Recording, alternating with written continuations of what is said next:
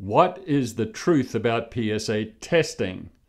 Are the many claims made by physicians and prostate cancer awareness groups about getting tested, getting treated, or risk dying true or false?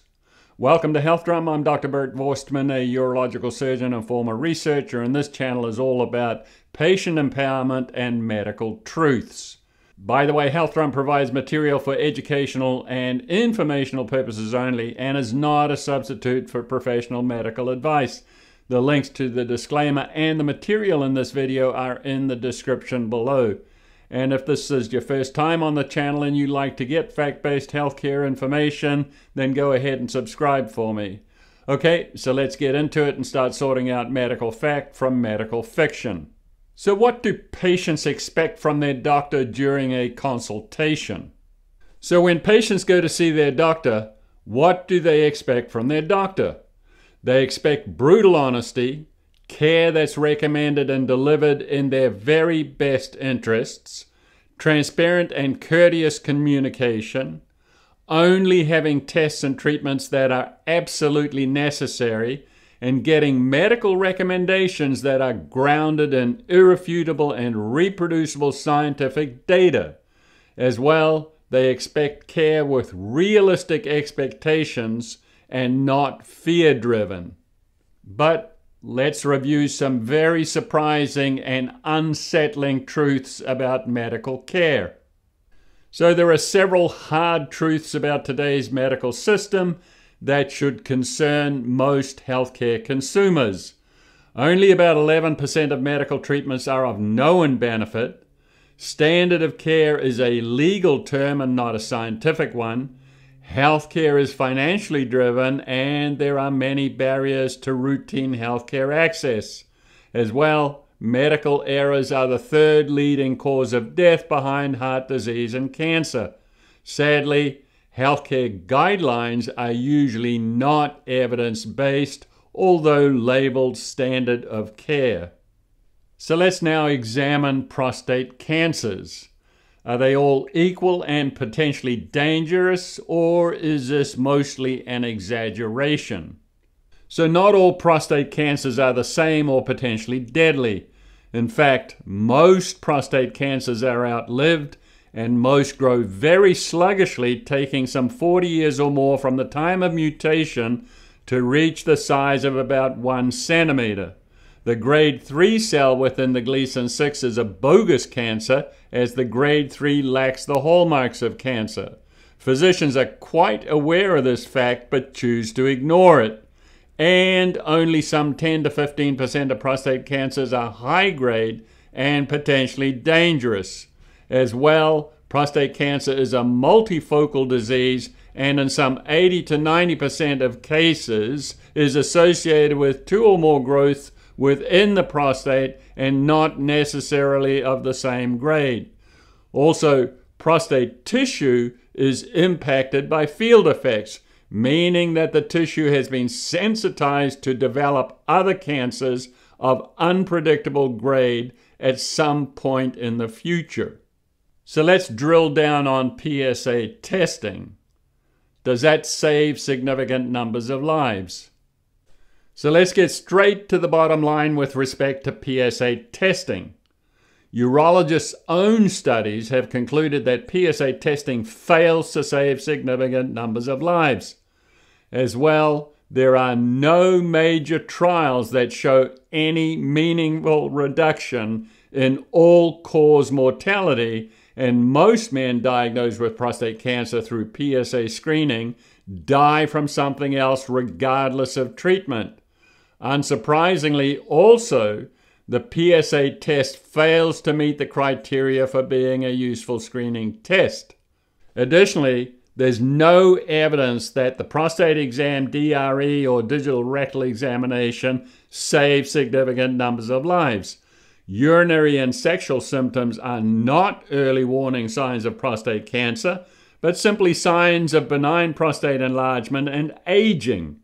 Yet, despite the failure of PSA testing to save significant numbers of lives, PSA-based screening was still FDA approved, and despite being a failure, PSA testing is still included in prostate cancer treatment guidelines and protocols. So why is the PSA test a highly unreliable marker for prostate cancer? So here's a screenshot of some of the many reasons as to why the prostate-specific antigen blood test, or PSA test, is a highly unreliable marker for prostate cancer. The specific label in prostate-specific antigen is false. It's not specific for prostate cancer or for the prostate. The levels of 0 to 4 being normal are absolutely false and made up. The PSA is mostly wrong with a false positive rate of about 78%. The PSA level cannot distinguish between meaningful and non-meaningful prostate cancers, and big PSAs are usually due to big prostates. In fact, the PSA is not a useful screening test, as it fails to meet the criteria for being a useful screening test. So here are even more reasons why PSA testing is undependable. A low or so-called normal PSA does not mean no cancer. A high PSA doesn't mean you have cancer. High-grade prostate cancer may produce little or no PSA and go undetected. PSAs fluctuate normally throughout the day and between labs. In fact, PSA fluctuations of 30 to 50% within months are common even without cancer. PSAs are easily raised or lowered by various benign processes. PSAs can be artificially elevated because of prostate enlargement, prostatitis, ejaculation, medical intervention, and so on. PSA levels can be artificially lowered by statins, prostate medications, and thiazide diuretics, as well of the many other biomarkers claimed to be useful in the prostate cancer arena. None have been proven to save significant numbers of lives. So what typically happens to patients whose PSA is elevated beyond the so-called normal range? Invariably, patients with abnormal PSAs are sent to the urologist for an MRI and prostate needle biopsy. Prostate MRIs are not perfect and troubled by false positives and false negatives. Prostate needle biopsies carry significant risks for infection, bleeding, urinary retention, erectile dysfunction, and many more potential complications. As well, they are impacted by gross sampling errors in that the 12-core biopsy typically samples only about 0.1% of the prostate to leave the physician uninformed about the 99.9% rest of the prostate. The biopsies inevitably lead to overdiagnosis of cancers that were never going to cause harm, and the biopsies invariably lead to overtreatment of low-risk disease. Sadly, these treatments for prostate cancer are associated with many significant potential complications, and turbocharging this dangerous cascade of testing and treatment for prostate cancer are the many financial incentives. All in all, raised PSAs commonly expose patients to health dangers and not health benefits. So PSA testing is highly unreliable and fails to save significant numbers of lives. So why do physicians keep recommending them? So despite the knowledge that PSA testing fails to save significant numbers of lives and that physicians are fully aware of these results, physicians continue to recommend PSA testing. Why? Because healthcare guidelines are commonly consensus-based and not evidence-based. Physicians in academia face many political, financial, and malpractice pressures. Insurance industry reimbursements influence practice norms, keeping PSA testing entrenched. Men's health advocacy groups continue to recycle prostate cancer misinformation, and public health messaging about prostate cancer is fear-based and not outcome-based.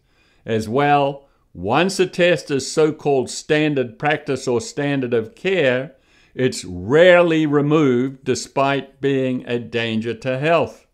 So what's the story with men's health and prostate cancer awareness groups?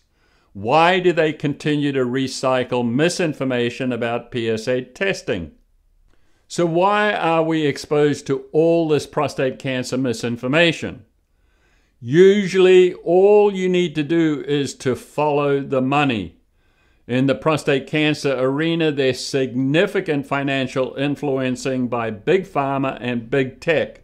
The prostate cancer advocacy and support groups rely on financial support from them.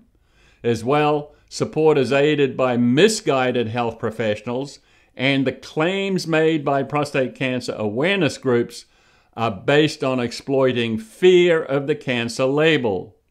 This is further enabled by the social media marketing of false claims about prostate cancer and getting tested.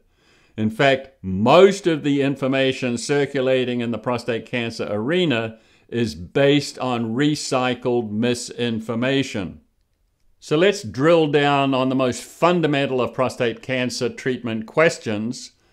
Do prostate cancer treatments save significant numbers of lives?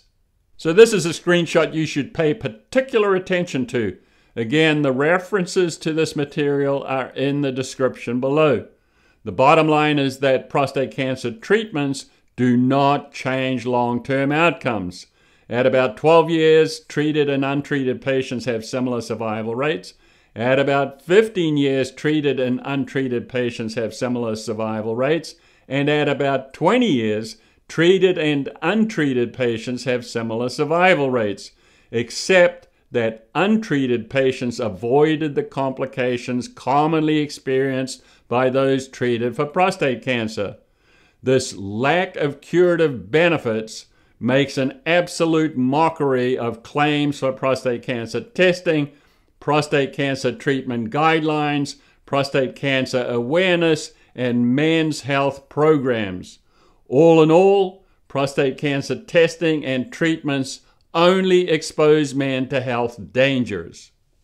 So we've just discovered that PSA testing fails to save significant numbers of lives, and that at about 20 years, prostate cancer treatments fail to save significant numbers of lives. So what's being done to protect patients? So how do we protect patients from all of this prostate cancer misinformation? Tests and treatments must be grounded in irrefutable and reproducible scientific data. Outcomes must be measured in overall survival. Patients must be informed that prostate cancer screening tests have no proven life-saving ability, and that prostate cancer testing and treatments expose patients to significant health dangers. As well, at about 20 years, treated and untreated prostate cancer patients have similar survival rates, meaning that prostate cancer treatments fail to save significant numbers of lives. So what's urgently needed for the prostate cancer arena? We need to develop new tests and treatments for prostate cancer that are safe and actually work and save significant numbers of lives. Finally, we need to rebuild the guidelines with science-based protocols and not based on opinions, beliefs, and junk science. So let's recap. In this video, what is the truth about PSA testing? You learned that PSA testing is highly unreliable, that it fails to save significant numbers of lives, that it leads commonly to overdetection of insignificant disease, which then commonly leads to significant overtreatment, and these tests and treatments commonly expose patients only to health dangers. The bottom line, there are no scientifically proven survival benefits for PSA testing or PSA-based screening for prostate cancer. To learn more about routine medical care, self-care, and digital health, check out these other videos, and if you like them, please share them with your friends.